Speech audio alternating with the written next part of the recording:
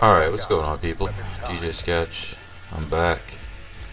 We still back out here playing some Black Ops 3. Still enjoying this game a lot.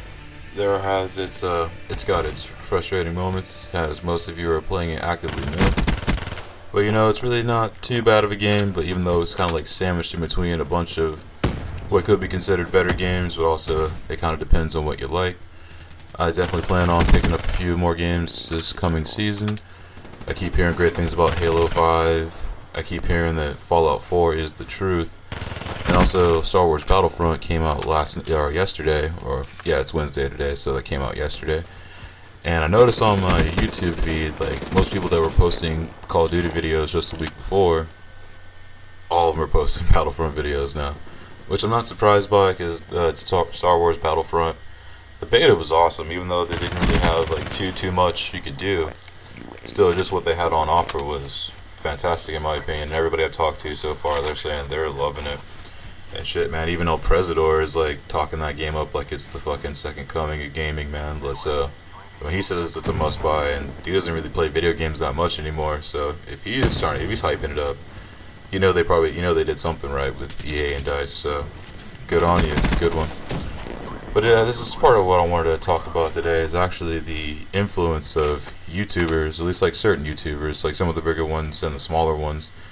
Like, I actually heard some sort of sad news today watching the Completely Unnecessary podcast with Pat the NES Punk and his homie Ian, that Classic Game Room is actually going to be slowing down, so to speak, and possibly he might just like stop doing the channel altogether, which he stopped before and then made his website a couple years back. But then came back to YouTube about 6 months after he put the website up. But the website's still running, so if you ever want to check that out, ClassicGameRoom.com. That website's pretty fucking rad, and you can meet some cool people, find out about some cool games you might not have ever heard of before.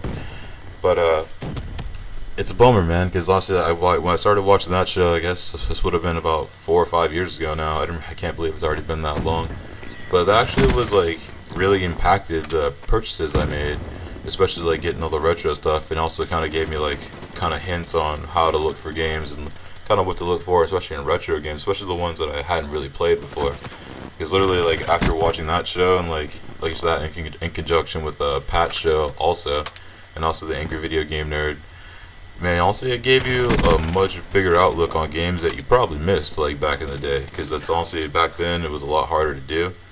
And even now, like, it's really easy to overlook games, especially considering how many are coming out, like, all at once. Because, like, just in this month alone, like, it's the latter end of October going to November, fucking 4 blockbusters dropped back to back to back, really. Like, the only one that came out on a Friday was Call of Duty, which is usually strange. It's usually always a Tuesday. That's why I was kind of surprised when this came out on a Friday.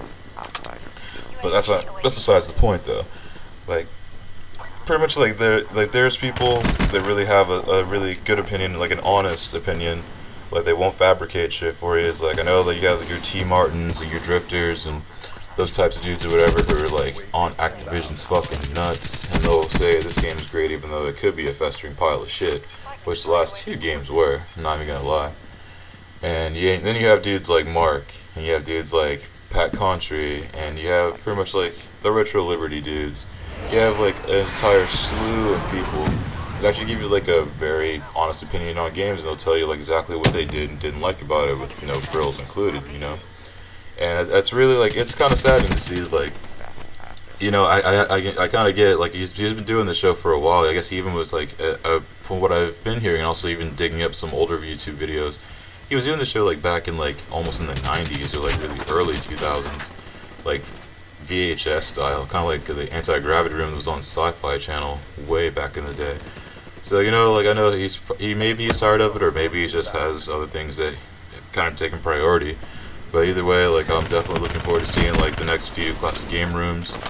That name, the CGR Undertow with like Derek's show, like I really haven't been seeing as much of that on YouTube either. So, you know, it's kind of a bummer. It was one of my favorite channels.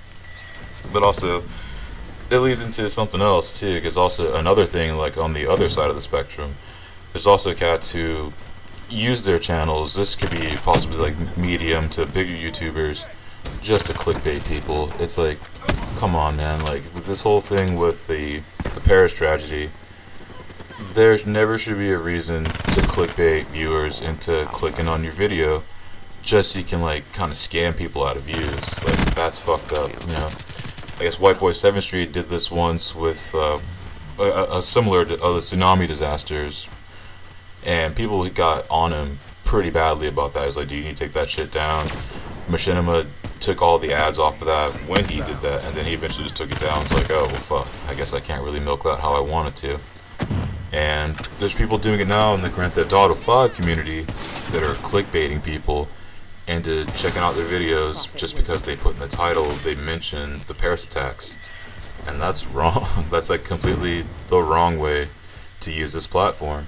And honestly, in a way, like, that's kind of sickening, honestly. It's like, you really should know better than to clickbait people, especially people that actually trust you and trust your opinion, to just look at your video just so you could basically fool them into watching something that has nothing to do with what you just put in the title. And that's not cool. It really isn't.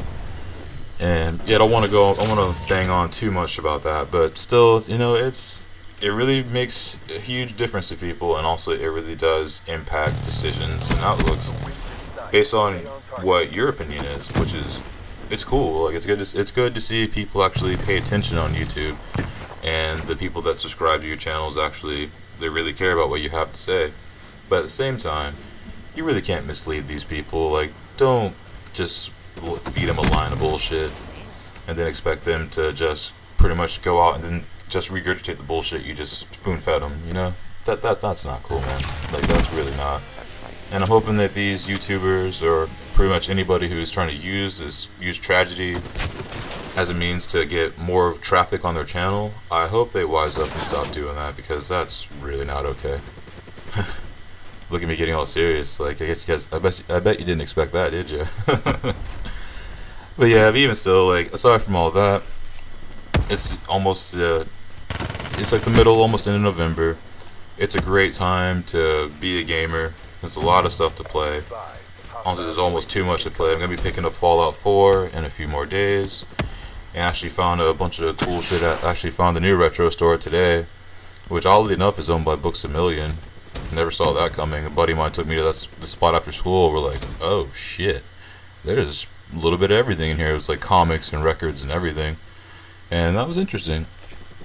But also, I'll be picking up Fallout, picking up Halo, and actually, after seeing so many glaringly good reviews about Battlefront post-beta, I'll definitely be checking that out, probably before the movie comes out, and also seeing episode 7 on, probably not opening night, but maybe around Christmas time, so I'll definitely see it this year.